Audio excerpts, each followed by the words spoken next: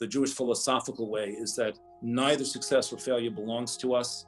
Every morning when I wake up, one of the first things I say to myself before I hop in the shower is Ein od milvado.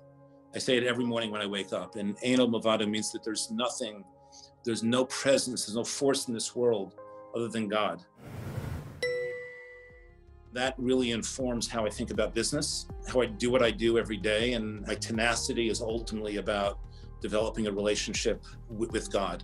And so seeing every problem, every challenge, every success, and knowing that it is really a vehicle for how I can express and be a vehicle for expressing God's glory, Kvod Shemayim, in the workplace, that is the way that I approach every day.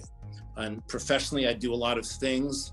I run a very complex global investment platform, but my whole day is really centered around my experience with Hashem, with what I'm doing. Am I doing the right thing?